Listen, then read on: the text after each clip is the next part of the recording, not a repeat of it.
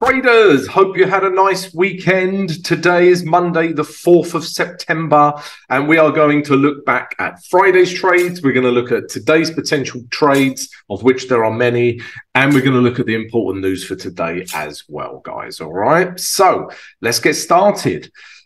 Friday was all about Swiss franc weakness, okay? And I actually traded this one, Aussie dollar Swiss franc. So I thought we'd start here, guys, all right?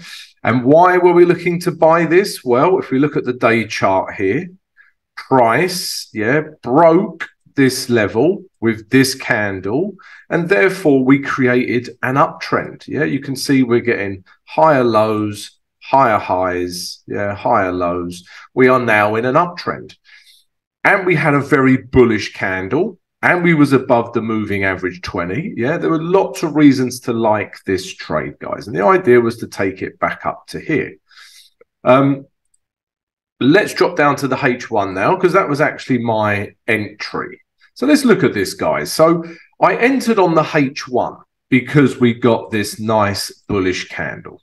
Okay, so as soon as I saw this bullish candle, entered here, put my stop below here, and my first target was back to these highs. All right, and at these highs, guys, take some profit. Because this can happen. Price can come back on you, and then you're back and you're thinking, oh, I wish I took profit. Take some profit. So at this level, you know how I roll by now. I close 80% of this trade. I'm still keen on buys for this pair. So if it comes back, and we get another bullish reaction, I've still got 80% or even put in a new 100% of a trade and start to take it up again. All right. And I'll just keep moving my, trail my stop. If price action does this, I'll just trail the remaining 20%. Okay, so Aussie dollar Swiss franc, guys, nice trade. We've made some profit. We're still in it for 20%. I put this trade in the VIP Discord channel, guys. So if you haven't joined it, join it. And like I say, guys, it was all about Swiss franc. So if we look at Canadian dollar Swiss franc, this didn't give us as good a setup. We got some bullish candles, but not bullish enough. Look at the wicks. Look at the wicks. Look at this candle. And we also knew that there was news coming out later on. And then look at that. Okay, then it becomes a little untradeable. Okay, so Canadian dollar Swiss franc didn't give us as good a setup. And also we were looking at pound Swiss franc as well, guys. So I'm just looking at the hourly charts because the daily chart is pretty much the same setup. This one, again, pound Swiss franc, we did get this bullish setup, but there was less room to move into. Aussie dollar Swiss franc, we had a bit of room, a bit of space to move into, but pound Swiss franc, it was immediately at resistance here. Okay, so this is why we didn't take this one. And then the other one that I liked, like I say, more Swiss franc weakness, was New Zealand dollar Swiss franc, guys. Again, if we look at the day chart quickly, it was all, it was a case of breaking this level and therefore the start of an uptrend. Higher lows, higher highs. Okay. And this one did almost come up and hit our higher time frame target. Okay, if we drop down to the H1 now, we got this candle. We got this nice bullish candle. But again, I preferred the candle on the Aussie dollar Swiss franc, which is why I took it. But you got this candle and there was a bit of room to move into, take some profit back up here, enter here, put your stop here. You would have got a nice risk to reward. And maybe you're still in this trade for 20%, but this has come hurtling back down. So that was the Swiss franc pairs as a whole, guys. I traded Aussie dollar Swiss franc because it gave me the best setup, and I put that trade in my VIP Discord. All right, but I also liked New Zealand Swiss franc setup. All right, but pound Swiss franc, Canadian dollar Swiss franc, they were less attractive as trades. So when you have lots of correlated pairs, trade the one that gives you the best setup. And the last trade idea from Friday was euro against the Aussie dollar. Okay, and this is basically like trading Aussie dollar Swiss franc. They are highly inversely correlated. Okay, and why were we looking to short this? Well, we were in an uptrend, and then price has just found this range or this box of indecision. Yeah, and then we got a break. We got this nice big bearish candle that broke these lows. And the idea was just to follow that downward momentum back down to this level, you know, even down to this grey zone. All right.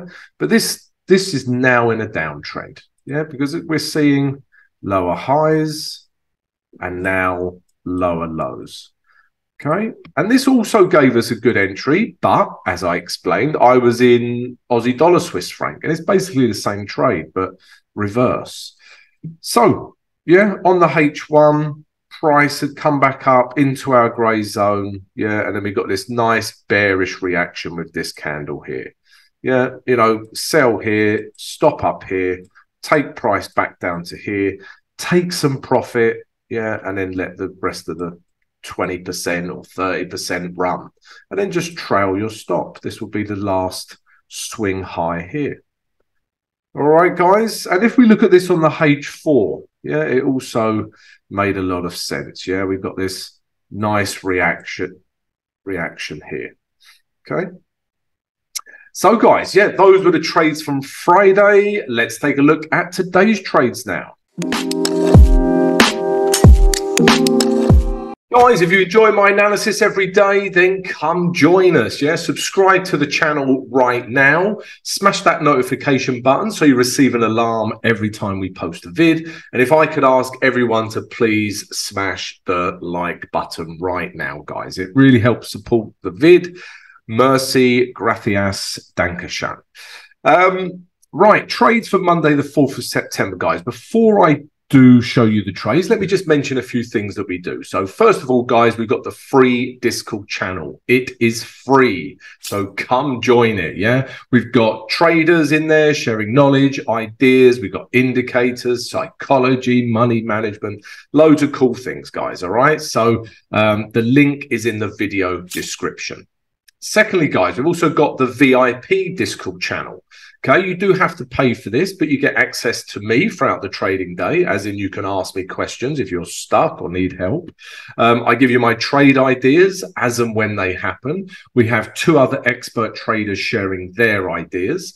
We give you exclusive content every week, and you get access to a performance coach should you need it. All right, so loads of value, guys. The link is in the video description. Next, guys, if you would like to be mentored one-on-one with myself, then drop us an email and we'll send you the details of the mentorship program. Again, the email is in the video description.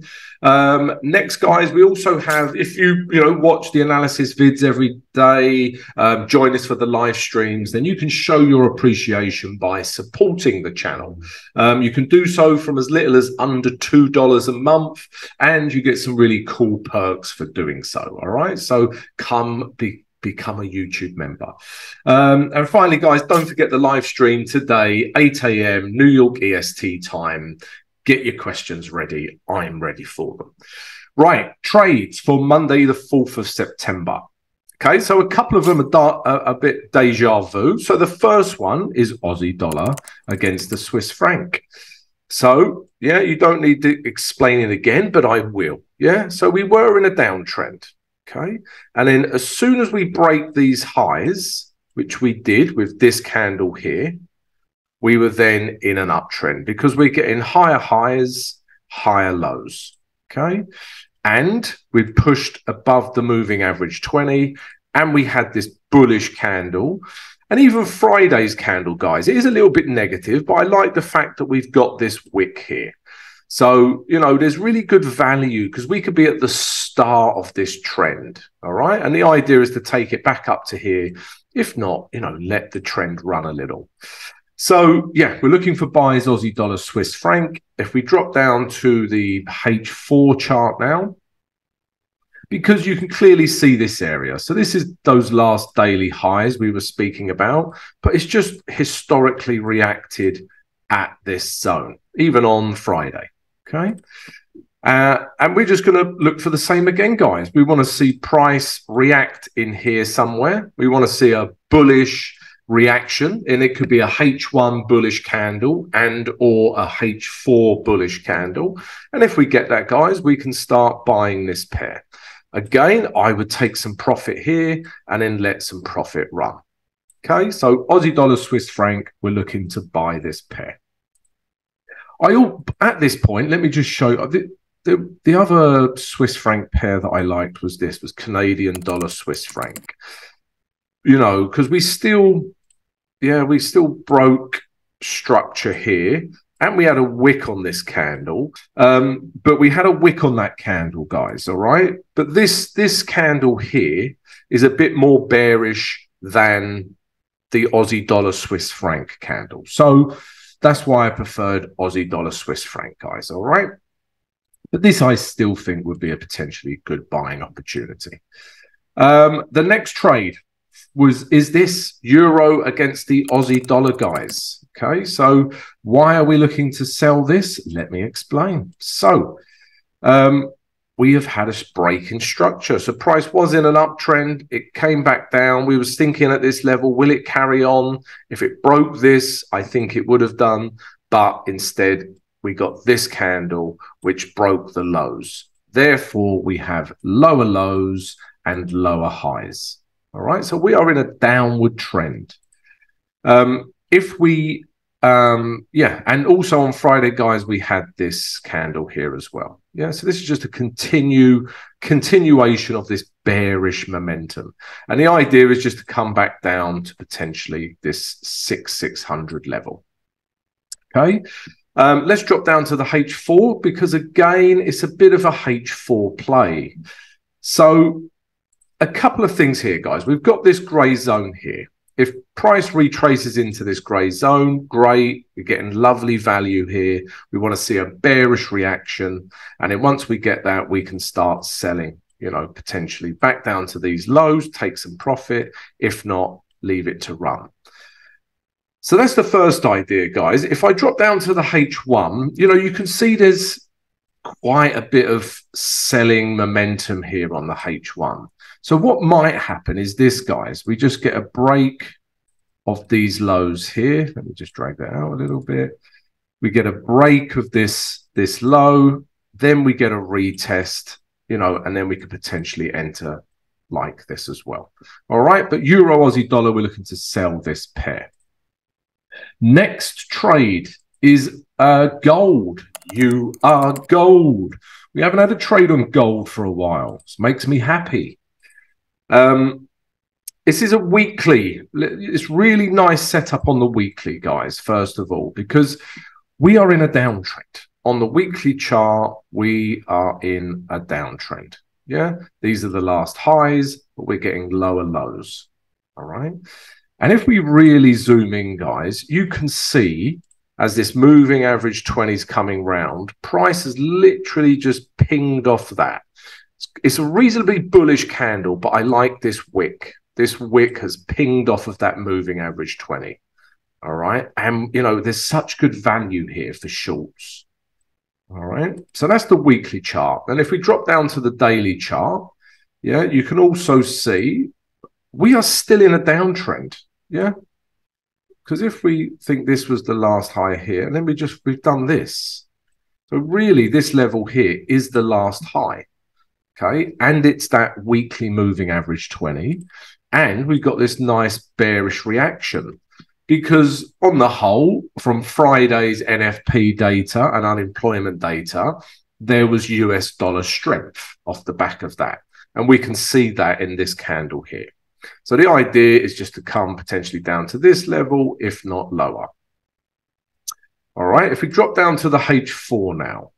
So, well, let's drop down to the H1. Okay, so we've got a couple of ways we can trade this, guys. So on the H1, it is holding on to these lows. Yeah, you can see this big wick that's held on to these lows. So what we want to see is a break of these lows, yeah, a retest. Okay, and then we want a bearish reaction, and then we can start taking price lower, if not further. Okay, so that's the first trade idea. We get a break of this level and therefore a break in H1 structure.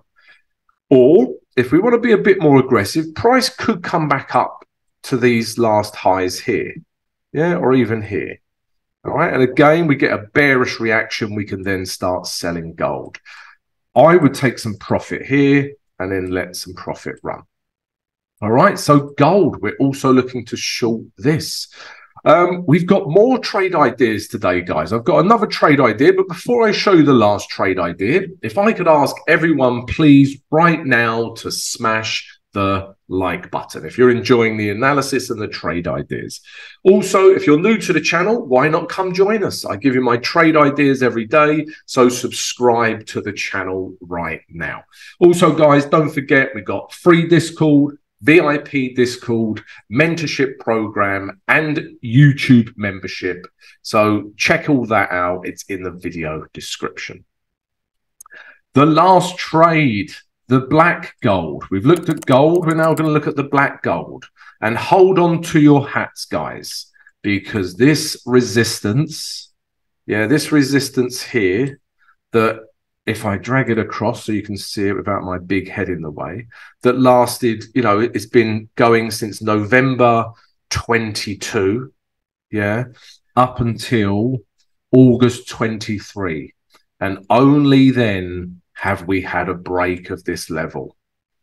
This was the most resistant level in the history of commodities. I'm joking, I don't know. But it was a very important resistance, and now we have broken it. Okay. So potentially, guys, I've got quite a conservative target there. We could potentially come back up to here. All right, as well, because that'll be the next. This here will be the next area of logical resistance on the weekly chart. So we've had a break, guys, on the weekly. And on the daily, obviously, we've had a break too. So we need a retrace, guys, because this is just shot off, and maybe it just keeps shooting off and we miss it. So be it. I don't mind. What I do need for me to start buying this is a retrace, potentially down to here or even back into this grey zone. So let's take a look on the H4. So obviously, guys, we want to buy it, but we're not going to buy it here. There's no value. Where are you going to put your stop? Here?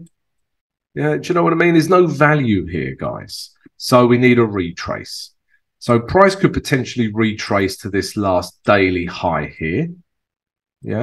Or it comes back into this level, which we know was very good resistance and could now become very good support.